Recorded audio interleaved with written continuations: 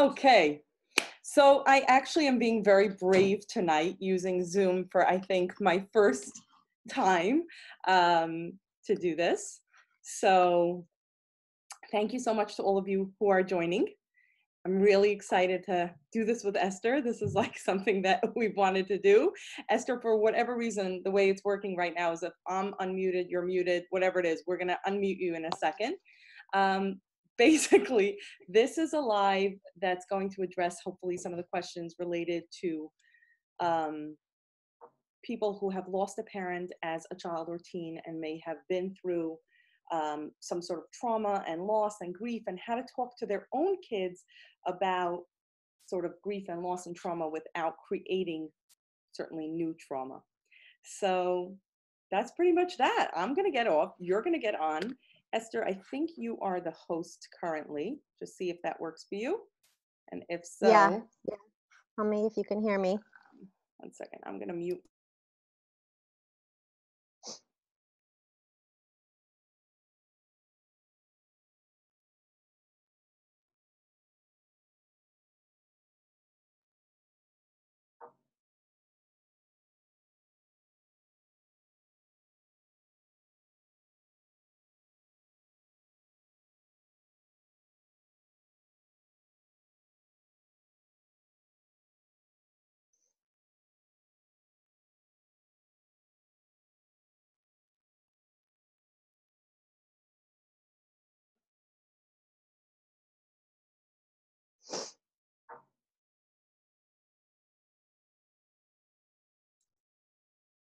Sorry, Esther, I don't know if you heard me, but when I make you a host, you got to start because you won't be No able to hear me. problem. Okay. Okay, so I'm I'm just going to do that wondering if, now. okay, 1 second. Are we going to be able to communicate, you and I, or will you have to keep going on and off of mute? Okay, go ahead. I said, okay. So Rivka, I was asking if you would be able to unmute yourself, because if there's going to be any question and answers or back and forth, I just want to check Yes. if you're going to be able to. Okay. So do you want me to just introduce myself, or do you want me to hop in on my thoughts? Where do you want me to start? Okay. Just start. Can I just start? I actually saw a quote, and I know there were some questions that you and I spoke about first just addressing like what the experience of losing a parent is like once, how that impacts being a parent right now. Maybe first just talking about, how that loss, how that changes each of you or any of you as parents, and then talking about, how the trauma was dealt with impacts you, and then kind of then we'll could segue into some of the other questions, kind of, what are the clues that you might have some trauma symptoms or that something's being kicked up when the concept of death comes up. How do you know that you're in a good space? And then talking about how to work with children or your children when the topic of death and loss comes up. Can we go there? Let's just start there. Okay. 1 second. Sorry. Okay. Go. Just go. Okay. You want me to start? Just talk. Are you there? Yeah, but I'm helpless. Okay. So put me back on. I'm just gonna have a conversation with myself. Put me back on. Do you hear me? Yes, I hear you now. Oh, so now we both hear each other. That's great. Okay. Awesome. Okay, so stay on. Okay. And do you have the chat box? Because I'm trying to just oh, here we go. I just wanted to mention to people that we're actually going to change it right now to make sure that the chats are going just to, I think it's set to go just, 1 second, to host only. Well, you could just ask some people to put in a message and then we'll see where it goes. Can you just write test? Can somebody just write test? Okay. And it's just showing up to me. Is it showing up to you, Esther? I'm just curious. Yes, it's showing up to me. So did anybody message you? So it's, yeah, I'm getting a bunch of test, hi, right? Are you seeing that? Yeah. No, I don't see that. Actually, it's all coming to you. So you're going to perfect, because that's the way we actually wanted it originally, is that, Esther, you keep talking and I'm going to monitor it. And if there's any question that comes up or if anybody has any question, I'll interrupt you. And yes, the questions are coming just to the host and it's set to me for one reason or another. So that's the way we're going to do it. So I think, Esther, yeah, now that everybody could hear me, do give some basic introduction to yourself and your a little bit clinical background. And then I think we'll go into some of the questions also that we discussed a little bit that had come up that people wanted to know a little bit more about. Yeah. Okay. So my name is Esther Goldstein. I'm super excited to be on here. Super grateful and humbled to know Sarifka Cohn. I'm not here to sing your praises, but I'm grateful to know about you, the organization. My clinical background really is I'm a social worker and I specialize in treating trauma. And one of the big elements of trauma, and when it means that I specialize in it, it just means that I'm a humble human being who has done a lot of learning as a person and as a professional, and I've really been committed to helping people find relief and really find meaning from and through the pain that they've gone through. And of course, one of the ways that we suffer through pain is by the experience of loss. And one of the ways that we experience loss is by the experience of death, or and that's deeply connected to grief. And so I'm grateful to be on here, just because I want to talk about like one of the things that I'm passionate about, which is about like when we are parents, when we're raising our own children. As a mom, I can appreciate the specific struggles that might come up when we want to be whole and steady as ourselves, and also in parenting our children. Um, and so a little bit about me. I mean, I have a practice in the 5 towns of Long Island.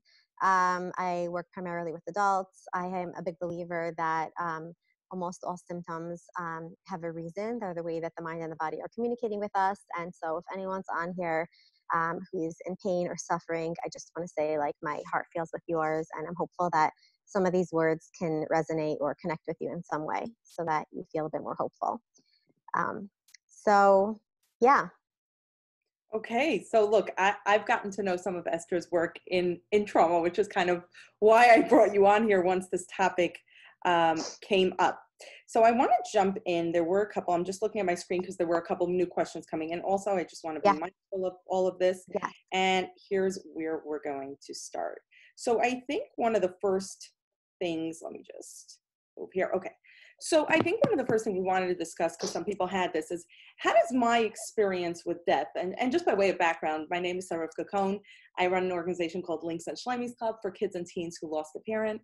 I do want to put this out there is that if you are a parent of a child who has lost a parent, or if you are a family dealing with young children who have lost a parent, we certainly are here to be able to do our best to provide as much support as we can emotionally to these children so that they can hopefully become the amazing adults that we know they are and the amazing children that we know they are. So how does our experience with the death of a parent, or a significant death in our own childhood, affect how we look at death, perhaps, and how we view death? And I think the follow-up question that this person had was, how does the way the trauma was dealt with or the death was dealt with play into that effect? Like, is it different if somebody, is in a different place? Like, if the trauma was dealt with differently, will the reaction to that death be different? Yeah. Okay. So I'm going to answer to the best of my ability. I know there's so many different like ways to go about this, but very briefly, you said like, how does the impact, right? So if I've been through a death before, how will that possibly impact the way that I'm experiencing or seeing death right now? And then the second piece is, does the way that the death was dealt with or the way the trauma was dealt with impact me, or how does it impact me? Right. So I think the experience of death, or the experience of losing someone incredibly significant in your life in your younger years, impacts you on many, many levels. It's going to impact you obviously emotionally, on a psychological level, and also like on a physiological level. It changes the way that the brain is processing information about itself, about the world. Like when we're in our developing years, and that could be very young, and we'll talk about that soon, to even like to different ages and phases of life, we're always trying to make sense of who am I, where do I have a sense of control, and how do I understand the people around me and the world around me.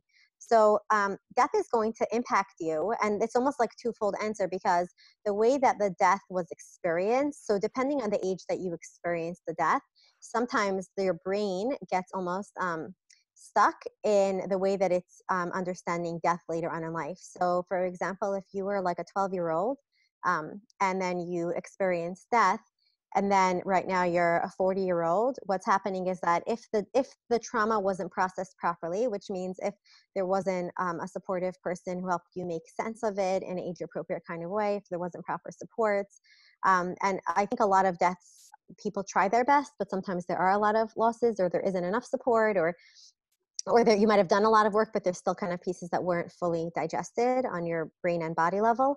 What might happen is that when death's spoken about right now, your body might revert to like that 12-year-old who's processing death. So you might have some symptoms, or you might experience the word or the experience of death, almost like you are back at the time or back at the age that you were when you experienced death or deaths in your life, if there were different deaths at different times in your life. So that's just one piece. That's more of like if sometimes I'll see someone has a very strong reaction, almost disproportionate to the age that they're in, but because there's almost like an emotional flashback, which means like the body and the emotions are having almost a reminder of the age that that experience happened. I think also death can be experienced differently in the sense of like some part of you might be like, oh, death, like this is a familiar story, like welcome to my life, like growing up, like there was like toys and dolls and books and friends, and death, like death's just part of your vocabulary. So that might be almost like there's a familiarity to it. There might be almost like a cynicism of like, okay, yeah, welcome to the world of like the non-living. There might also be like a hypersensitivity because it really depends on how you process that loss. So some people almost become incredibly more vulnerable, incredibly more sensitive, feeling a bit more helpless and hopeless, and almost like they're not sure where they fit in the world and in who they are. So I guess all of this ties back to the way that the death impacted you, how you understood death as a child or as whatever age it was when the loss happened.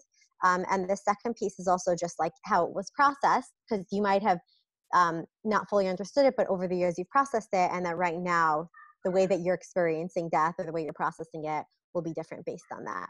So even if it wasn't fully processed back then, but if you did some work, it will be different right now. Wow. Okay, so that's a lot, and I think there's a lot there that's going to lead into the next into the next piece, which is and I just want to answer. Somebody just asked a question Yeah. in the box related to this. She said, "Well, what if somebody was a toddler who really had no understanding of the fact that there was a death? What then?" Okay. Yeah. Yeah. Okay. So that's a good question. So I think that there's this piece of based on the age of the child, that there's definitely an impact. So I think that when it comes to a toddler knows that there's change. A toddler knows that there's a shift, even if the toddler doesn't fully understand because they can't like cognitively understand the changes. But there is a body, a felt sense experience. One of the pieces that I work with a lot is clients who have like anxiety or depression, and sometimes there's something called like a pre-verbal trauma, or like where it's basically that the body has an experience of change, of loss, of trauma, but they don't have like the words or the experience in a way that they can understand it yet, but the body remembers. There's actually a book called The Body Remembers. The body keeps the score. Everybody Happy to keeps give score. resources Yeah. later. Yeah, exactly. So honestly, the body knows that there's a loss. The child knows because the people around him or her are impacted, and there's grief in the air. There's an energetic shift, and the body also knows just because if it was mommy or tati or Bobby or Zaidi or an aunt or an uncle, whoever it is, or the body knows like that there's a certain level of like physical contact, there's certain kind of warmth, a certain kind of familiarity, certain conversations. So the body feels the shift. Now, if you're asking the question, will the person experience it the same way? No, you're going to hear if a death was experienced when you're a toddler versus when you were a teenager, your body might not process it in the same way. So it's processed somewhere unconscious or on your body and not necessarily on your mind. And sometimes later when we're an adult and we have a child around the age that we were, let's say if we were a toddler when you had that loss, you might have like funny symptoms or different triggers. Or right now it might be something might be coming up when your children are saying things and suddenly you're like, I don't know why this feels weird. So that sometimes when it comes up, it might not be part of your narrative that you experienced the loss. You might be like, I don't know, it was a loss. I was a baby. I was little. But it impacts you. The impact might just be different and the memory is going to be stored differently. Got it. Wow. And that book, The Body Keeps Score, Bessel van der Kolk, is a phenomenal stuff. I think we'll go back to some somatic work later in terms of, Yeah. because a couple of people asked things related to that. what might be clues? Somebody was asking earlier, what might be clues that you are experiencing trauma when speaking about death? Like maybe I'm fine, maybe when, or maybe I did good work, right? And maybe like now, unfortunately, if a neighbor dies or a grandparent dies and I'm talking to a child about this, I feel like I'm okay, but maybe I'm not. Like how do we know if it's just our voice in our head challenging us or if there's something really not okay Okay, I'm just going to define okay and not okay differently right now. So there? differently right now, A, just because it's a pandemic, and Mm-hmm. differently right now just because there are deaths and we're kind of exposed to that more, and there's so many changes in terms of our family structures and things like that. So being okay right now, or being okay with the experience of loss, would be like, if we look at this, there's a concept called the window of tolerance. And it basically just means that, like, sometimes we're feeling like, if there was basically a window, right? So above the window is when I'm like very anxious or very nervous or like very agitated or very on guard and jump at everything and yelling at everyone, right? And then under the window is like, I'm completely depressed, I'm numb, I'm not engaged. People like my kid will talk to me and be like, what? Yeah, I don't know, whatever, do whatever you want, just completely like spaced out and disconnected. Then the place where you're healthy, so this is above the window of tolerance, right? This is the window. So if you're above or below, then you're not really in such a good space, okay? And where we want you to be is in this window. In this window, the way we know that you're in the window is when you could think and feel at the same time. Okay, so what that's going When to you look like could is I'm think having, and feel, you said at the same time? yeah, well, Okay. you could think and feel at the same time. So, like, I'm thinking my neighbor just died. Ugh, death. I'm feeling this like disappointment or this pain, but I'm able to still be like engaged. Like, I can feel the emotions, right? I might like be, the lower level is just like sad, depressed, shame, guilt. There's just different emotions, but it's more of like a downer. And the upper window is just like anxious. So even if I'm feeling a little anxious, or I might be hanging out much more on the lower end, like during the day, I'm feeling more blah, but I'm still in this window, right? Because I can think and I could feel at the same time. So, like, I could think about something my kid is saying to me, I can understand what my husband is asking, and I could feel my feelings at the same time. That means that you're okay, even if this is a little rockier, right? Even if, let's say, you're more towards the anxious side or a little bit more towards like the depressed or sad side these days. Um, So let me just pause that for a second because I'm seeing yeah, like the question box is blowing up. And I think yeah. this is like a key piece. Some people are just writing is that they're kind of like missing something. One person wrote, can you explain this in a little bit more simple Yes, language? yes. I feel Let's like explain. let's go back on this window piece because I think this is an important like ground, like kind of the foundational work to what we're going to talk about a little bit more here, right? So basically, what you're saying is to know when somebody is in active trauma, sort of, would you say? Yeah, Or, yep, right? When they're talking about something, would be when they have a hard time being able to hold two things at once. And that would be the exactly. thinking and the feeling. So I think what you're Yes. saying, if I understood correctly, and this is a little bit of a new concept to me with these words, but I think conceptually I'm getting where you're going, is that what you want to be able to say is you get a horrible piece of news while you're sitting at your kid's birthday party. You can still have the birthday party and understand that for this 6-year-old needs mommy right now to cut the cake, but I can still be feeling these kinds of feelings. Are we saying we can have like sort of two conflicting stuff going on for us? Is that what you're saying? That kind of being able? That's part of it. I mean, that would be a piece of it. What it means is, if I could just go on that, is like, basically, if I'm only feeling, right? Let's just split it for a second. So if I'm only feeling, that means like I get this news, or and then all what's happening is that I'm spiraling in sadness, or I'm spiraling in panic. And I'm just kind of like, I just got taken over and I'm just completely in only a feeling of panic, a feeling of just deadness, a feeling of just sadness, a feeling of like shock, right? So just completely only in the feeling state, right? Or if you talk about the birthday party, I get this news, and it doesn't only have to do with death. I guess honestly, I look at this for anybody when people ask if they're okay. Mhm. So sometimes I look at this, it's kind of like, is it that when there's an emotion that it almost like completely overtakes you, that you can't be connected to the here and now? So it is that concept of doing both. right? Because the thinking is that your Hmm. brain is still on, right? Some people have the opposite where they're not feeling anything, but their brain just starts kind of running, right? All they're doing is thinking and they're just not able to feel anything. So if any of those happen, like if you have like either or, and I don't mean just like for 10, 15 minutes. This is more of like an indicator for like a period of time, right? When When you something say is a period of time, I'm just curious, what do you call a period of time?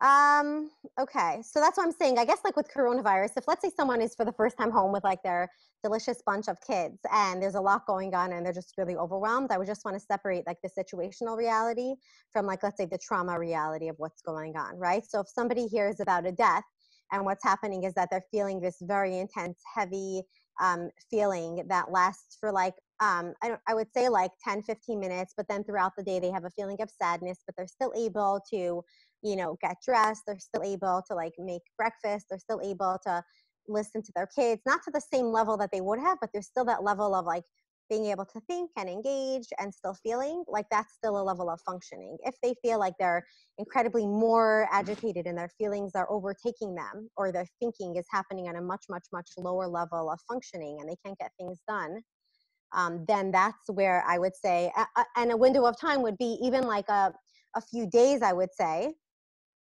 then I would start wondering.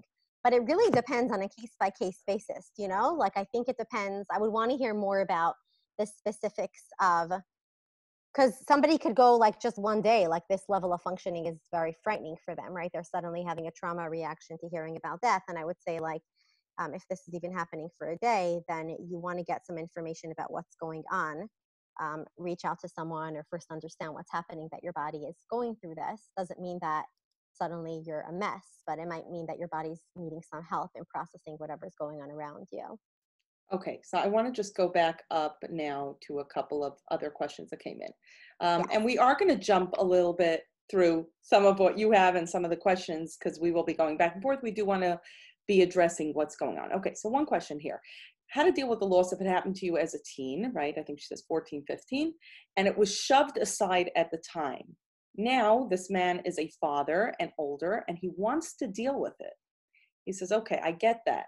Um, how do we go with it? Like, where does one even begin with that if one does want to have a healthier way of being able to communicate with our children in terms of death, trauma, or even just really be able to communicate, period, in this kind of state? Okay. So to that person, first of all, I commend you, this person who wants to do the work. I find that any parents that are cognizant enough or are aware of, how their own lives have impacted them and then how it impacts their children, I really like respect that because I think when we do our work, we are much more wholesome people. Look, I think the first question would be like getting to know yourself as a person and the part of you that experienced that loss. So if there's like a 13, 14-year-old inside of you, right? If we all talk about like there's a common concept that's called like an inner child. But I would say more specifically like the inner orphan or like the child inside of you that experienced the loss.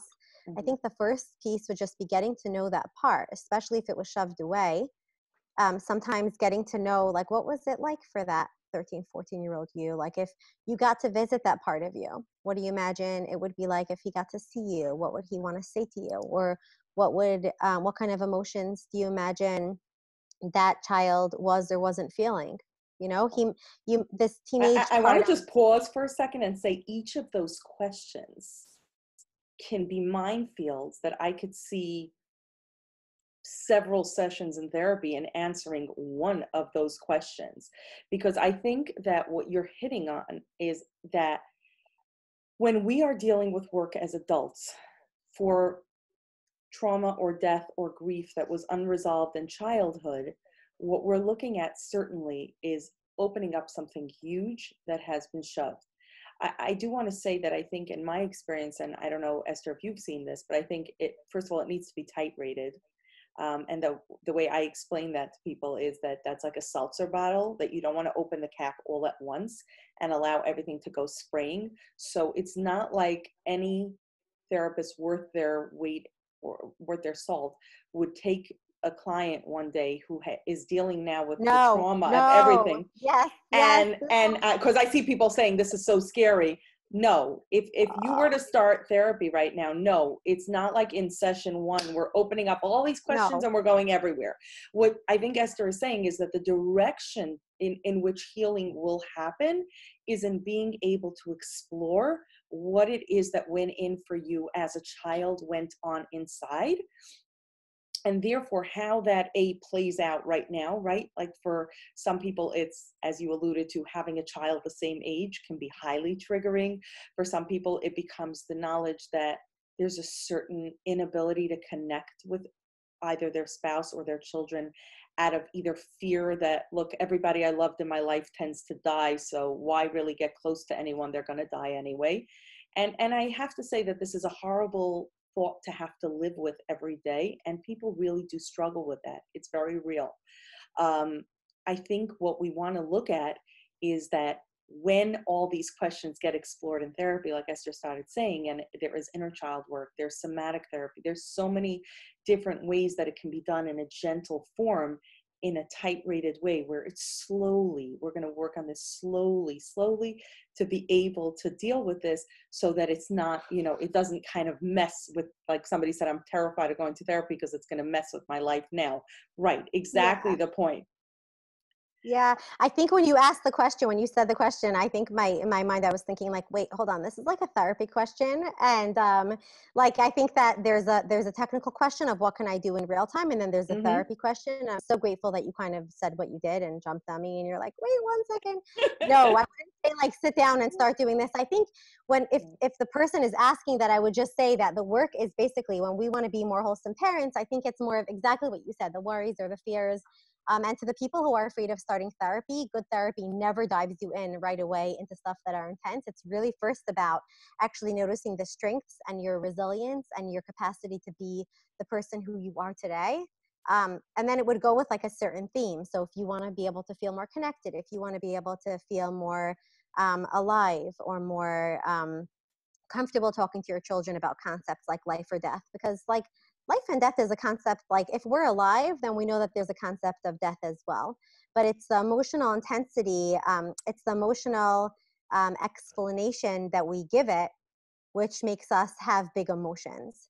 Hmm. So for example, so it's almost like sometimes when I meant to comment on that guy, I did not mean to prescribe a therapy session, but like what I meant is that sometimes we have like, first of all, the world at large has a fear response, which is normal, right? It's like we don't always get feedback, or most of us, right? We don't get feedback from the people in the world of not the physical living anymore. Like they're not in pain. I think one of the big pieces is that like it doesn't hurt to be dead. And so sometimes like people like we're hurting, right? We're the ones who are hurting over here.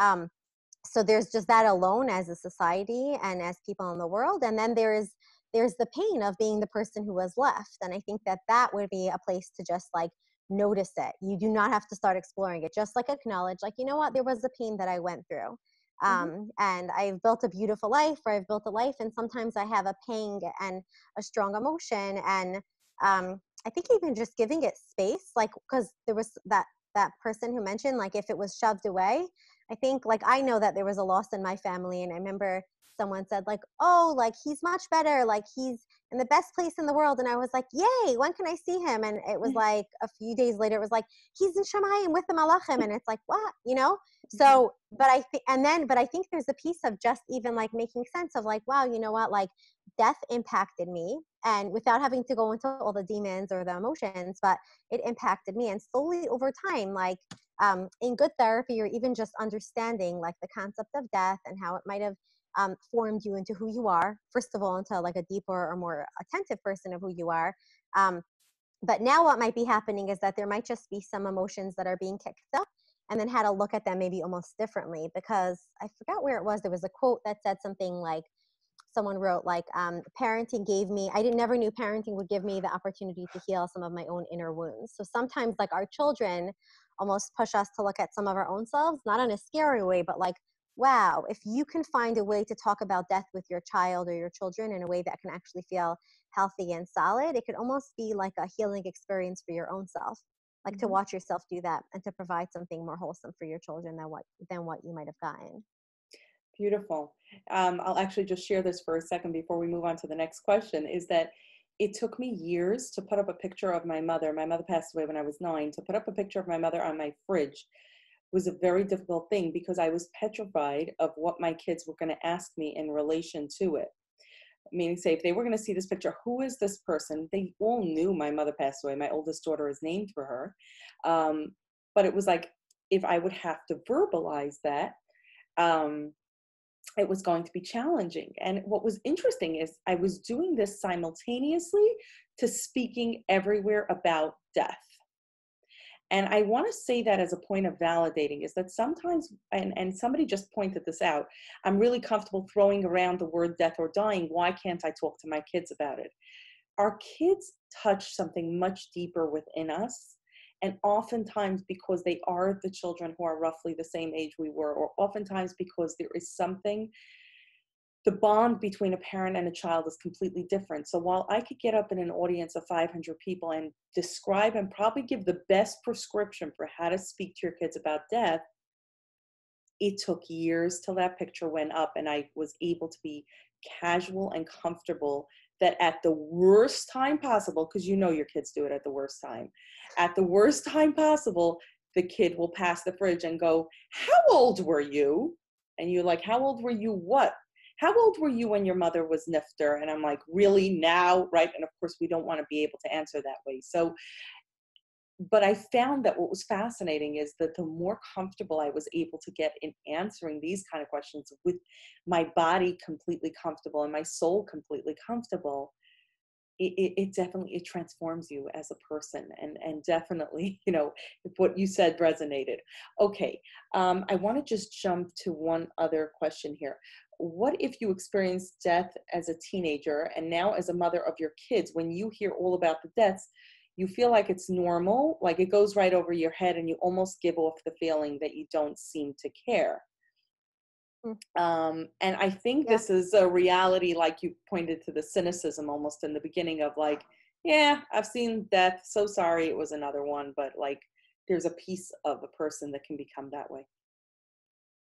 I think that what happens is that, like, when we have big emotions, wait, first of all, I love what you said, by the way, and thanks for your honesty and transparency about like the piece of being able to be like a public figure or kind of giving, educating people, and then also in the intimacy of your own home, having such a different emotional experience. I just want to say this for anyone who, like, we have different parts of ourselves, and it's completely normal if you're comfortable talking about these kinds of topics. And then when it comes to your child or when it comes to right something else, it's so much more sensitive. It's so much more sensitive when it comes, and it could even be more scary, right? Like so much more sensitive when it comes to your own work. And I wouldn't say to push yourself or to expect yourself to be that quote unquote expert teacher educator with your own family. Like you're allowed to be like in lane number 1 and to be going like 10 miles an hour or 5 miles an hour at your own pace with your own family, talking about things that are sensitive in nature, even if out there in the world you're speeding on like a racetrack. I just have to say that because so many times people almost see the difference between like, I'm doing this in my personal life, or when it comes to this, I feel like such a baby. And it's like, you're not a baby. This is how, what Right. you need right now, and Right. you're processing it. The person who's like a little bit like, oh, it doesn't taint them. It's hard to say without knowing you personally, but sometimes like what happens when like death is a big thing, right? It impacts us. And my sense is that maybe when you went through death as a teenager, first of all, like sometimes there's almost this piece of like trying to develop a sense of autonomy of like, who am I? Trying to understand Hashem, understanding the world. So some people might go to feeling very sensitive and might blame themselves or feel a burden. And some other people go more to like protective, like they're almost wearing like this armor of like, I don't care, or like it doesn't impact me so much. And either of them are really just protective. It's your body trying to say like, I got this, I'm fine. Even the worst, horriblest, biggest thing in the world or something that big is not going to impact me, and I'm going to develop an incredible resilience and incredible strength to just be okay. So that's my sense. If you're having like almost like you seem almost not care, almost like blasé of like, oh, okay, whatever. Yeah, like somebody died. Oh, you want chocolate milk for breakfast? It could just be that there's that protective part of you, right? It's almost like if you imagine almost like a soldier that's like standing there right next to you, like, oh, okay, like, doesn't get too close or too intensely connected to the concept of death. It could also be, right, it doesn't have to be this extreme. It could also be that there's a certain familiarity that it's like, okay, this is my territory. I've been here before. Like the world is just coming. I think I wrote an article actually about trauma and how some people feel like, well, I've dealt with this, right? Like, welcome to my Mhm. world. Mhm. So that must be like, well, I've been here before. Like now the world's visiting my land of loss. Okay. So it really depends on the person's experience. I also am getting curious about her question. Like, does it bother her? Like, does she seem heartless or cold? Or is she just trying to understand why she's not being so incredibly impacted? Or is just impacted in a different way? I Mhm. would be curious to know more. Yeah. Okay, so there's another question here. How do I actually tell my kids, though, about death? And she writes in parentheses, my kids range between 2 and 7. But I think the truth is that you and I discussed that we did want to come up with the basic parameters for kids of different ages, what the Mhm. best way is. And I think one thing that I think we may have touched on is obviously it's going to be very different if this is a death of somebody who they barely knew in shul versus somebody who was an uncle, for argument's sake, who they saw very often, or the neighbor upstairs, right? It's going to play out a little bit differently. I don't know if you want to make that differentiation in some of what you explain, but just know that obviously kids will be affected usually very differently dependent on the relationship. And also, what I'm finding is that depending on their personality, I mean, there are kids who are just naturally more sensitive types, and I think you probably see Yes. that in your practice. And those kids somehow, there's actually one mother who just wrote, she goes, it gets me nervous that my kids are so sensitive. And Hmm. we have Okay. different types of personalities. And oh, she's continuing, she says every death in town seems to totally shut them. So what she's saying is she feels like it's not a death that seems to be at least close by, and she's not, perhaps due to her own losses and grief earlier on in her life, she's not falling apart, so to speak, and she's kind of wondering, is it normal that my kid is completely sensitive about every death they read about anywhere? Um, I actually get curious about what her experience was about the death that she experienced. Was like I'm curious about the way that she's coped. Is it normal that her children are taking it very seriously, or is it normal that she feels like she can't deal with it? Is that what's happening here? I don't know. We'll find out if she comes back to the question box. I think there was this piece. I think somebody had written earlier like that you can't cope. Look, I think sometimes our kids have very, very, very strong emotions, and we've found a way to deal with that reality in a very specific, exquisite way that's right for us. And so, if there's a child that has a much stronger reaction, like I'm just going to talk like basic. If let's say I'm more of like an even keeled person, and I have like a very sensitive, anxious, more highly anxious child, that's going to be a challenge for me. Okay, and so I'm going to have to really get to understand my child's world so much more than I ever did if I want to be a good parent, right? And we all want to be good parents.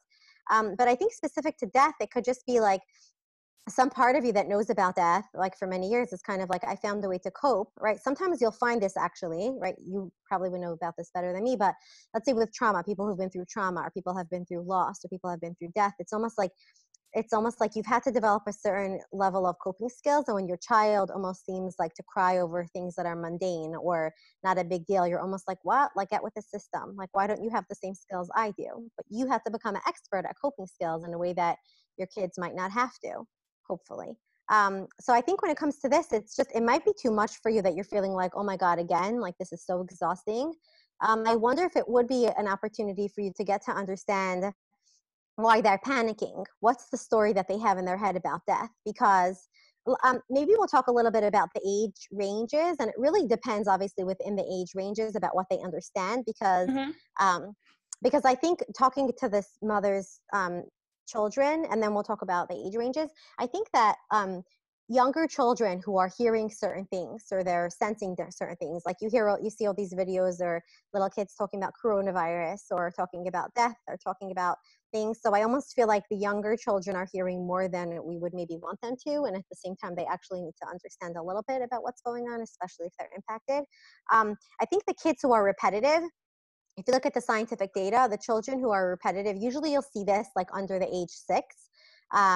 because like 0, 1, 2, they do not understand. Even 3, 4, like they don't understand the concept of like people dying. They'll think that someone's going to come back when, when's Bobby coming back, or when's our neighbor going to come visit? Oh, she went away. When is she coming back?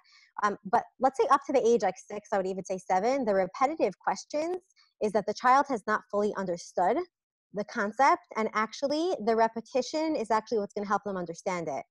So although it might be annoying as a parent, it's actually very age appropriate that the child is asking again and again, because it's almost like they were given a piece of meat that's too heavy or too big for them to chew. And they keep chewing it because they're just like, "Wait, what happened?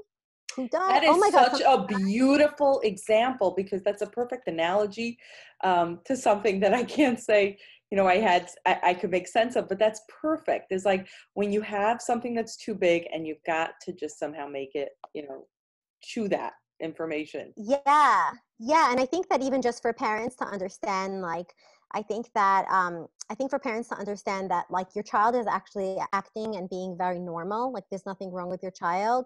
And everybody's children are acting very differently. My own self as a person, like, I see myself as a mom, but I'm also hearing from different people from the professional front and also from my personal front and family front. Like, different people's children are really acting differently. A lot of children are regressing in terms of some of the progress that they've made or some of the struggles that they've Mhm. had, or even like with nightmares. But the repetition, I'm hearing a lot from parents, and really it's that the child's asking for help.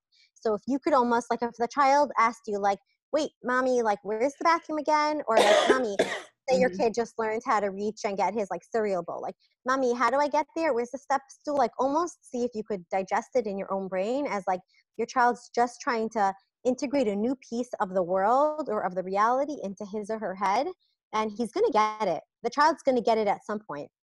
But like, and it's as difficult as this is, the more patient, and if you could just repeat like the same few sentences at a certain point, and even understand that, like, you know what, it might not fully click it right now or this week, but like at some point the child's going to digest it enough for it to settle down. Because if every new piece of information is getting the kid agitated, my sense is that, yeah, it hasn't fully digested yet, and they're kind of needing some help. Okay, so let's go through just quickly in the interest of time, and then I do want to Yeah. make time for more questions. I mean, you have to Yeah. see this inbox. So Mm, let's just go through preschool. Death. okay. What do you? Let's talk about what's the earliest age we talk to kids about death. I think it depends on, I would probably say, I mean, I think it depends. I would even talk to, like, it depends on the age, because I've seen like very young, like 2, 3, 4 year olds who are like, "Where is Bobby?" You Hmm. know? And so you just say, like, I would say that, like, if you, the biggest thing is that you use the language that it is. Now, with young Hmm. children, you might say, like, "Bobby is not here anymore. Bobby died," or whatever use you word, like word you use, or nifter. Um, then I would basically use some very, very, very basic language, and you talk about like, dying just means that the body doesn't work anymore, right? Like, you just want to. I think 2, 3, 4 is young. I think it really depends on the child. I'm only saying this because I know of like a 3 year old who kept asking about like a Bobby who she saw a lot, a lot, a lot. Sometimes the child goes more into like a spaced out zone. But I would say anywhere from like But the child, certainly yeah, older toddler to preschool. What I think yeah, I would, what you're saying is just keep it very simple but very clear. I liked your thing about like the body stopped working. Um, we did do actually with a preschooler now who had a very close relative. We took a shoebox, and the okay, kid actually was putting the doll in the shoebox, and she said that's where the body went, in a box in the earth, because she had certain images in terms of that. And then we were able to describe that the neshama goes to Shamayim and the body goes in yeah, the earth, and they separate. And that's it. And we don't see this person anymore. So I get a lot of pushback when I say that of, one second, we believe in Tchias HaMesim, we believe in Mashiach. What are you telling a child? You don't see the person anymore. So what I always correct, explain, yes, I go always on, explain this because I feel this is such a critical piece here. For the child who has a very limited capacity at that age, and young children really, really do, they cannot understand a lot of things that are abstract. it is almost impossible. The abstract mind doesn't work at that age. And so I always feel we will add that information as it comes. And yes, if a child asks you, so Bobby's going to come back when Mashiach comes, of course we answer yes. But for a child who's 3, 4, or 5, sometimes leaving first layer 1 of information that is not the be all and end all. Chalila v'chas. I am not in any way saying that we leave out part 2. What I am saying is it's not the right time. I have seen so many kids get confused because here's the sentiment that they sometimes get. So Bobby was nifter, or this aunt was nifter, this neighbor was nifter, and they're going to come back soon when Mashiach comes. So here's what happens. This child hears the word soon, doesn't know what Mashiach is, and lives like this every morning. You talk about repetition. This is repetition on steroids. And nothing settles because I'm not ready to settle. So that's Right. why You're almost keeping the child, you're almost like hanging the child, you're almost right. hanging like a lollipop in front of the kid. And actually what it does to the nervous system, which is like the brain and the body, is that you're triggering it every single day. Right. And so I can understand, like, I'm so grateful you're bringing this up because I can understand the discomfort. I love that you just described the imagery of the girl. Cause I was going to say for young children, there's actually less words. It would be more of like this, depending on what they need. But it would be more of like, yeah, like, let's say we'll just say like Bobby is not with us anymore. She died. Dying means this, right? Like her body stopped working, right? Like, and even like what you're saying, I think with children, a lot of times like play. So it's almost like the adult might say like, this is what happens. And sometimes draw kind of like what a neshama might look or feel like, or like, let's say that there's a whole world in Shemayim, and she's like very happy and it's cozy and it's nice. But that we won't see her right now. There needs to be a finality to it because or else you're leaving the child with constantly like looking outside the window. And then there's Correct. almost like magical thinking. And it's like, if I daven hard enough, if I pray, if I say the right thing, if I do the right thing, like what's going to happen. And it's the body never really gets to settle the loss. And it's going to settle over time. Exactly. I mean, there was one, like sometimes I think for children who are even a little older, if you want to explain that the body stopped working, like you could just say, like when someone dies, the body stops, right? Everything inside the body stops, the heart stops and the breathing stops and they don't eat or go to the bathroom anymore. And the thinking and the feeling stops too. But it doesn't hurt to be dead. Like you just go through like all the basics, like, Right. Sometimes for children, it's interesting. Parents don't think about it, but they get very little in terms of their thoughts. And they get yeah, sometimes annoyingly imaginative in their questions. To adults, it can be sometimes like, really? That's what you want right. to know? Yeah, that's what they want to know. That's what they're holding on to. So let's move for a second. So we know preschool, we want to be as clear. I would say that's pretty much, this is the language I would use certainly up to about age 6, 7 comfortably. Yes. There Yeah. is also, by the way, a phenomenal book. I want people to know about this for young kids. It's called I Lost Someone Special. I just actually did a video on it also. It is a book that I gave out about 20 copies of now during this coronavirus thing. I am out of copies right now, but you can order it through Chaver Limdei Mishnah or Amazon. Basically, it's a book written by Bracha Getz, and it very much addresses the frum child who loses someone special. And what I love about it is that there's not any particular person mentioned in the story. So it can be a grandmother, it can be an aunt, it could be a cousin, it could be the neighbor, it could be the candy man in the shul. And it uses such beautiful words to really clarify things. I know that Fasts from High Lifeline really wrote a beautiful recommendation for it, and I had seen it before as well. And I think one of the things that I tell parents sometimes is if you, for whatever reason, are not in a comfortable space, going back to what people say in the beginning, and I certainly know this to have been true for me, books can be wonderful. Because when we Right. don't know how to use the right words with our children, if somebody actually went to the trouble to do the work for us, sometimes that's what we need in the moment. And this book has been wonderful for many families. Right. It's almost like lean on that. I think there's Mm-hmm. something about giving. So I was just going to say, like, I think there's giving a narrative. So kind of Mm-hmm. talking about like somebody died. I think the other piece is just like giving an emotion to it. It depends on the age, but I would say like it's mommy feels sad or mom, or like when somebody is not with us anymore, when somebody dies, it's normal to have many different kind of feelings.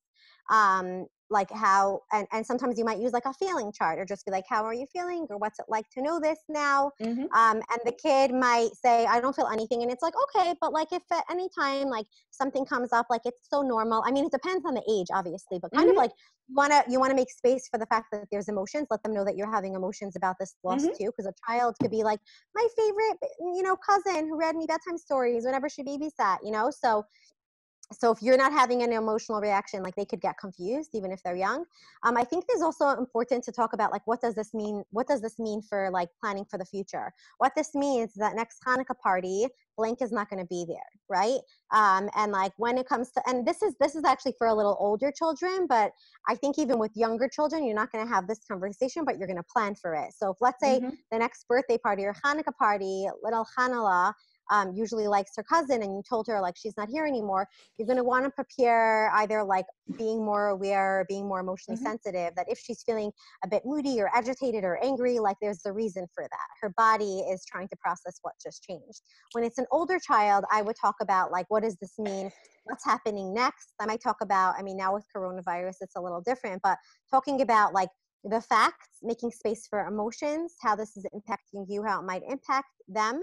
Um, I would give information in doses, like you said, like very basic information. Over time, they can ask for more. We never Hmm. overfeed our children to the point where they're like, I can't. You Hmm. give them very basic information and you kind of milk the information slowly as each kid, it's appropriate for them. But I think there's something about like talking about what's going to happen next, because a lot of people feel like, okay, like there's this concept of death and I am alive right now. And then what does that mean for me? Like, what are we doing about this person? Like, how do we give them a space on this world still? Or if they're in Shemayim, what does that mean, right? If they're in heaven. And I think the other piece is also like, how do you let them know how to live a life after there's death, right? I mean, maybe you were going to talk about that, just like structure, routine. So do you want to go into the next phase, next So I ages of think children? let's go through the ages. I just want to be mindful that we have about 10 to 15 minutes left. We do Okay. have about like 100 questions, which we're not going to go through, but Okay. unfortunately, but we're going to try. I'm reading them as they come in so that I'm trying to consolidate as much as I can. So if I don't say your specific question, I'm going to try to pick something that is similar enough that I believe the answer should be able to answer both. So I'm just apologizing in advance. Honestly, I didn't know how loaded the questions were going to be and just how much we want to, but I do want to run through very quickly, just in a nutshell. Elementary age kids, let's take the 8 to 12 range, something like that. Okay, I think that when you're going to that age range, they're starting to understand more about the world. I think that they're going to have more questions. Magical thinking is more, like I mentioned, is around the age of Mm-hmm. 4. But you're sometimes going to have, depending on the relationship, children who feel like they could have done something different or they feel responsible. And so you'll see that in a child where they feel like incredibly burdened or they feel like they have to obsessively start doing things or they are noticing a shift in their behavior. I do want to say also, we won't go through it right now, but when it comes to these ages, you would want to be looking at like if your child is going through one of the phases of grief, right? There's the 5 phases of grief. And I think that there's something about knowing that with children, if you look at the research, children go through, I'll just say them briefly, but there's like denial, right? Like denying the fact it's not true, this person's not dead. Anger, which is like, I'm really mad. I'm angry at the person for dying. I'm angry at God, at Hashem. I'm angry at the people around me, right? I'm angry at myself. There's bargaining, like what if we did this? Well, we should have done this. We could have kept the person alive. There's depression, which is real sadness. And then there's acceptance, which doesn't mean that you accept it. It just means that you're actually picking up the pieces and building a life, with energy and focus. So children actually, young children usually really harp in like denial and anger, and that's very normal. So around that age that you just described, right, and like young elementary, right, like 8 to 12, you're going to find sometimes like denial and anger. So there's enough of an awareness and there's enough of a cognitive understanding somewhat of the concept of like here and not here. But you might see more complicated understanding. They might ask you questions about like Hashem, about God. I think this kicks up for us, like we need to actually look at this piece of what does it mean? Like, what does life mean? What does death mean? What does it mean that when bad things happen to good people? Um, I think there's something very real about also telling your child, like, you don't know. Not that you should say to every one of their questions, you don't know, but if they ask some real questions, like, I think there's something very whole about saying, like, I can feel the pain or I can feel how big this feels for you. And I just, like, I don't have a specific answer right here, right now. But in this moment, I just want you to know, like, I feel it with you. Like, this is so big, That's right? so Because some beautiful. Right. I think the biggest experience for these children, because some of them are going to want to intellectualize, because I think that part of this is like when it comes to that age range. So I would say, like, can you help them be engaged in some kind of meaning making, right? Somebody earlier sent me this book. What's it called? I think it's Grief in a Box, or talking about like creating like a memory box. So Mm-hmm. almost like Mm-hmm. making sense of, or letting them feel some kind of connection, that they have some kind of autonomy and control of what's happened. So the person is no longer here. Can you still engage in making like the favorite potato kugel? Can you still engage in doing a certain activity? Can Mm-hmm. you, so I think there's something about either being involved with things that are happening in the family, or having a sense of meaning and connection. I do think there's going to be a lot of questions, and I would normalize the emotions that are going to come up. And at the same time, I would say, like, helping the person know that, like, it's okay if they go through a lot of different tricky emotions. And the biggest piece, I know this is the concept of attachment, is them knowing that you're there, because I think trying to shove an answer on a child around that age is not Mm-hmm. going to work. They need you with them in their And experience. then let's just move to teens really Yes. quickly. Okay, so teens, sometimes what happens is that it really depends, but a lot of times teens will turn more to their friends or no one when they're Mm-hmm. processing things like this. And so they're having a lot of like complicated emotions that they either are or are not aware of. So sometimes parents will feel like this is the trickiest zone, because suddenly a parent was like, come Shayla, let me talk to you about this. I think there's something about like really leaning on your relationship with the teen. So meaning, like, if you have like, I would just say, like, knowing the relationship that you've worked on having, or the most important thing is for them to know that you're there, right? So if like Mm-hmm. you have a bad relationship and suddenly there's a death, don't suddenly change the way you're parenting. Mm-hmm. Try to be more of a parent who shows up. I think, exactly, I think talk about that. I think talking about the details that they know a lot more details about things in the world, and I would assume they know more than less. Like, the worst thing is when your teenager finds out information from somebody else, from an outside Mm-hmm. source, that you didn't tell them, and if you told them, it would be a lot better. So if there's Right. details going on around about a person's death, like, I would actually give them, still basic, but I would give them more. They're getting it from you. Let them know they can ask questions. um, I think expecting different behaviors to come up and not to be phased by them. Not that that's an easy call, but like, they're going to be having a lot of emotions. They might have different like thoughts of anxiety, depression. They might start wondering about death. I think the biggest thing is actually being okay to sit with that. Mm-hmm. And there's going to be questions about like Hashem, God. I think all of that is normal. I do have to say, there's something about, for all the ages, like even the age below this and this one, I think there's something about preparing children for questions, uncomfortable questions people might ask them, Oh, and the that's a emotions that great might bring one. up in That, them. yes, that's a great one, because particularly, now within Corona, what we're finding is, unfortunately, there's a morbid curiosity amongst adults and certainly amongst kids. And sometimes that filter is off. And children definitely need to know how to respond, and also need to know, I tell the kids that we work with, I just actually told this to a little kid today, you don't have to answer every question just because it's asked. Yeah, And I yeah. also tell them, and I had the parent on the phone, and the parent reassured the child that even if it's, your upstairs neighbor who is an adult, you don't have to answer that person.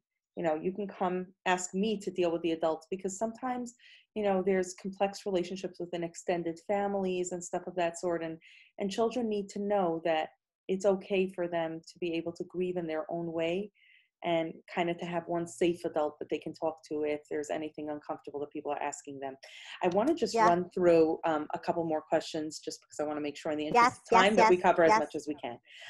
yes. First of all, just each one quick. My grandfather was very special to us, and he just died. I'm bawling all day. Is that traumatizing to my children? You are what all day? Bawling, Crying. she said, crying. Yeah. Okay. Is that traumatizing to your children? Look, it's traumatic for your children to know that there's a loss in the family, because it's a trauma and it's a loss.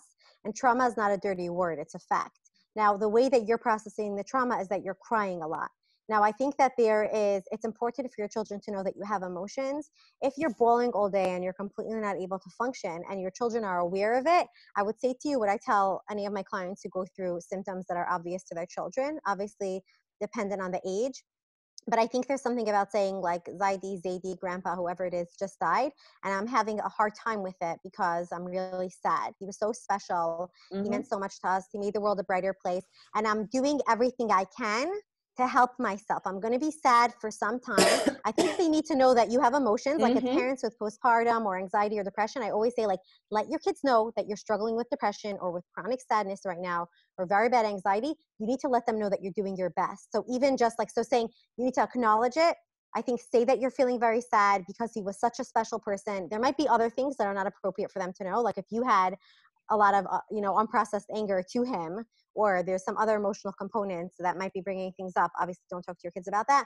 I think they need to know that that this is normal when people lose people they love. Some people feel very sad. It's normal, and you're doing everything you could to help yourself feel sad, and then over time feel more like mommy again. I Right. think And I they need think to know that. knowing that last step of like, and eventually mommy will be the mommy again, kind of thing. Like that piece of like, there is an end to this thing. Otherwise it's Yes. like, to some kids, it's very confusing of like, is my mother always going to be that way? Okay.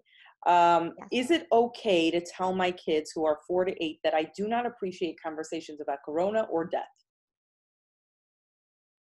Um, I would first ask you, like, what's happening for you when your children are talking about it? Because I wonder about, like, the same way young children will ask repetitive questions or talk repetitively. Like, it's almost like teenagers will ask repetitive why. Like, why is this happening? Why would Mm-hmm. Hashem do this? Why would this world? So something's happening inside of you, right? Like, if the kids are bothering you, look, here's the thing I would say. I personally believe that you're allowed to set boundaries, obviously like loose boundaries around certain topics. So I would go with it twofold. I would say to your kids, and it depends, one's younger, one's a little not as young, but still young, okay? I would say like, wow, we're talking awfully a lot about this. Is there a question that you have? Or is it such a, like, I would actually want to understand more of why they're talking so much about it. Is it just because they have nothing else interesting to talk about? Then please talk to them about, like, I don't know how many bones elephants have in their body. Or do they have a worry? And then you want to get to the core of the worry, respond to it, and then say, like, you know what, let's also, like, it's such a big thing going on in the world. I would almost try to set some kind of like, um, like diet around the how often this is being spoken about, right? Like, I don't think it's healthy either for children that 24/7 should talk about it. But it sounds like mom in this situation can handle it. And I would first want mom to get curious, what can you not handle? Because my sense is that your kids can't handle something either. And if you could kind of come to them with like a compassion of just being like, what is it that my kids really need? And then how could I fill that need? And then you could set some kind of gentle boundary, That's right? beautiful. And then, yeah, Okay, let's talk. Yeah. another question here. Could there be a problem if the child is a bit of an intense personality, has a bit of an intense personality, and is told that the body stopped working? Will he ever go to sleep relaxed, that he won't wake up in the morning? That's an excellent question, actually. It's an amazing question. And I think that, look, here's the thing. Children are going to have nightmares. Some children who are more intense, like you said, are going to have nightmares and are going to have dreams. Now, we can't always control the kind of intrusive images, thoughts, or dreams that they're going to have. But I almost prefer them having dreams about the real thing that's happening than other horrible things that's happening. And I think that, to me, the fact that somebody has nightmares is that the body hasn't fully comprehended the concept of death. And you might actually need to explain it to the child so that they can actually fully process it. Like, trauma is when something gets stuck in the head and isn't being digested. So to me, that child is traumatized by the fact that A, there's the concept of death, and B, that the concept of death happens so close to home, and C, that the reality of death is applicable to all of us and we don't know when it's going to happen. And so to me, I think that child would need to process what the possibilities of him dying, which I'm hoping are very small. And so you would kind of need to give him a perceived sense of control. But I think he also needs to have a lot of emotional space for processing what he heard about. Because yes, it makes sense that he will have a hard time. But here's the thing, though, that child might have a hard time regardless. So I don't know, and maybe Sarafka, you have a better way of saying the concept of death to that child. I think it also depends on the child, by the way. Like, Hmm. I don't know. Right. So I think Um, if I yeah, knew I was dealing one-on-one with an intensely yeah, anxious child, I probably would tread carefully with the verbiage. I probably would take yeah, consultancy on how I would do yeah, that. I may also want to do it a little bit in pictures after whatever I tell them. Draw for me what death looks like to you. Draw to me what you think Zaidi looks like now. Very open-ended type of things where nothing is obviously ever critiqued within the image. It's more about giving you insight. And then I think one of the best things I learned in one of the trainings that we took with David Schatzkammer was about he said, he once had a kid who drew him a perfect house. And he looked at it and he said, I could have said, wow, that's a nice house. He said, and I bit my tongue. And I said, so tell me what you drew. It looks like you made a square with a triangle on top. And the kid laughed and he said, no, that's a shul. Right? He said, I could have missed it because Wow. if I would have said, Wow. oh, that's a nice house, I would have missed it. So I think that kind of thing is that when we ask a child to draw, what's death look like? And he draws, let's say, black clouds. You might be interpreting that in your head as something devastating. He might just say, it's because I think it's very dark under the earth, and he may not even have a problem with that, right? So we need to be able to give kids a chance to draw and then to tell us a little bit more about what it is that you draw with zero adult assumptions in it. So I that love might just that be you enough. went with that. I love that you went with that just to that parent. Like I think with children, that's what I was saying. I think some of it, if you take only a cognitive approach, is not going to be enough. Meaning like just saying like, oh, but don't worry, you're not going to die. I think with these children, you're 100% right. It would be more of like a play therapy or Hmm. art therapy approach where it would be like, it's not about the words. This brain is hyper Hmm. sensitive and you need to process it. And then it's going to, I think the symptoms would soften over time as the brain makes sense of it. So I love that you brought in that. Right. And I think let's be 100% honest and fair here. With those types of children, there may not be another way around it, and there may be therapy needed to manage the anxiety, because chances are, if this child is that anxious, that sleep is going to become a serious, I'm not talking about a night or two, right? A serious chronic issue. We may want to be looking at how this child's managing anxiety, period, because there are probably other Right. anxiety pieces there. Okay. Um, Another quick question. I actually think we went through the bulk of them. Oh, somebody commented that the book that you mentioned is called The Memory Box. Um, Oh, thank you. Yes. okay. Awesome. Yes. Any ideas to reopen blocked memories that got blocked out? Like when I lost a parent, I don't remember anything from that period of time in my life. I certainly don't remember anything from before that. I don't have any indication on how old the child was, but let's assume it's obviously at a point where memories are more typical for somebody else to have. Like you're not talking about a 2-year-old. Oh, there's a new message coming up. Teenager. Okay, right. So we're assuming that this person was a teen and is saying that I have no memories from that part of my life or, prior to that piece. Am I going to be sent to the principal's office again for like giving a therapy answer to a number? No, I think here's the piece. I think Yes. if I could look at this for a second, and this is where I would ask this person a little bit, is there's a lot here about what went on surrounding death. And if I could make one PSA here, a public service announcement, Yeah. how we as parents talk to our kids about death and how we deal with the deaths around us, which are inevitable, unfortunately, um, affects them. And these questions are just one indicator of what probably went on. My guess is this is not about the death itself. There were circumstances that may have surrounded this death, whether it was the way the adults around wanted this child to perhaps move on way too fast. That I hate the words move on, but but may have projected that kind of feeling. There may have been a culture within the family of like, we don't feel things, and people who feel things are weak. People who feel things are judged Hmm. in particular Hmm. ways, and it culturally, what that does is it brings the shame piece in, and it brings the piece of like, I learned this is a bad thing to have, so I will shut it. And there's no shortcut around this one. There really isn't when we're dealing with Right. this sort of Right. stuff. But I do find, and I don't know if you see this, at least the vast majority of the adults who lost parents as a child, if they're dealing with something that they haven't looked at in many, many, many years, I suggest that they do try some sort of modality similar to either somatic experiencing or some sort of art type of thing, because it's going to need to be done in a very creative form when you're trying to open something that's been locked and rusty for many, many, many years. The person saying also it's about the kids and spouse asking for memories from Bubby, but there's no memory. So that's a whole different piece also, is Right. that Right. Right. that Right. we could ask. And I have to say, there was a Lynx girl recently who shared that she had asked some questions of her extended family about a parent that she didn't have memories of. And it all of a sudden brought so many people out of the woodworks. And I think if you are an aunt to such a child, or if you are a grandparent, or you are a cousin or brother-in-law, and somebody calls you up at random 19 years after this. So if you're an adult and you were a teen and you call up and say, I'd love to know more about my parent. What was their favorite color? Don't laugh at that as a nonsensical question. It's an Right. adult Yes. trying to Yes. piece together a life that they're missing. And really it's such truly one of the most painful pieces when the world knows more about your parent than you do. And, there are just some very good questions out there. There's a book called Always Too Soon. I do not like the book. The book itself is not good. It's You worth just like the buying title? for the Yeah. appendix in the back for the questions she used in interviewing these people.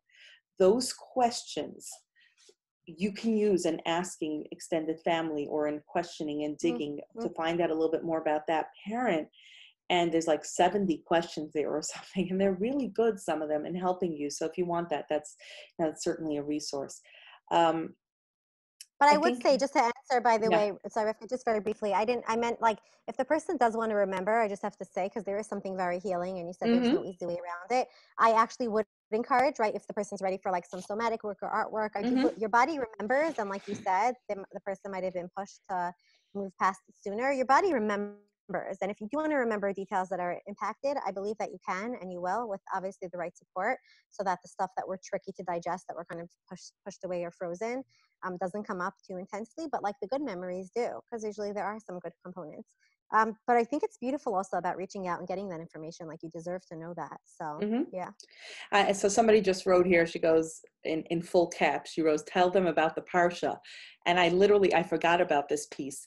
There was Miriam Lieberman years ago made an impassioned plea that when we get to Parshas like Vayechi, where Yaakov Avinu is talking to his children before he passes away, or when you get to Achrei Ma'as Kedoshim, where Aharon deals with the deaths of his children, she always said, don't wait until there's a death in there. Use the parsha as a springboard here and there. And I don't mean on a weekly basis, Yeah. right? But Yeah. there are the Torah has so many different capacities where discussions about death come up.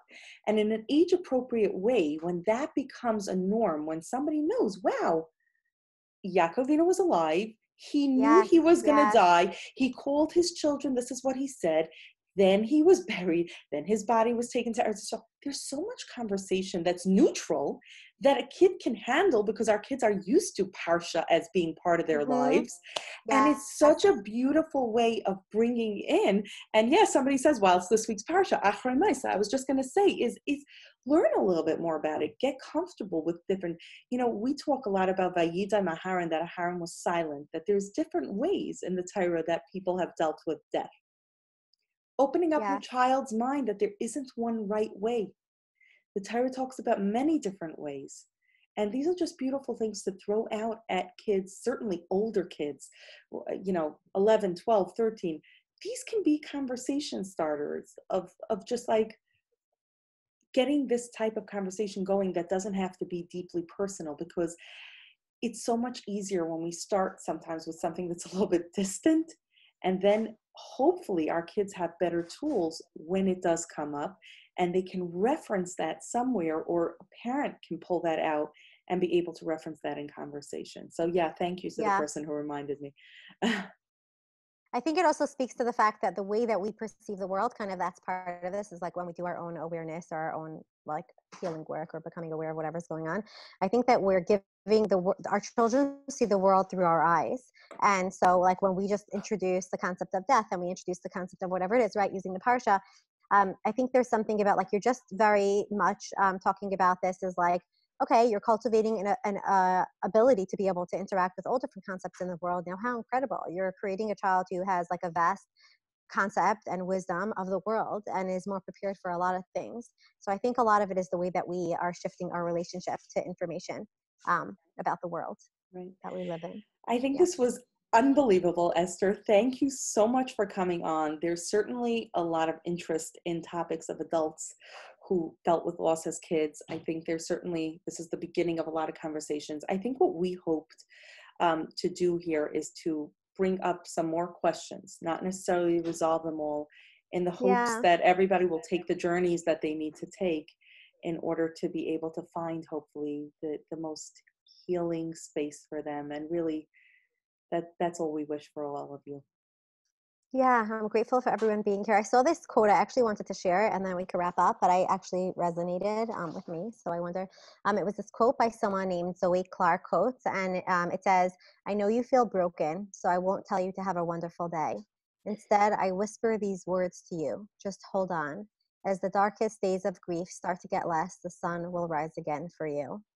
So I just thought about that because sometimes when someone is going through grief, it's not about pushing them to Hmm. have a wonderful day, but just about like holding on and taking one step at a time. And I'm so grateful to be on here and have this conversation with brave people who are committed to really getting more knowledge so, they can take better care of themselves and their families. Amazing. Thank you. And thank you to everyone who joined. And Yeah. we'll let you know once the recording is up from our session. Thank you. Okie dokes.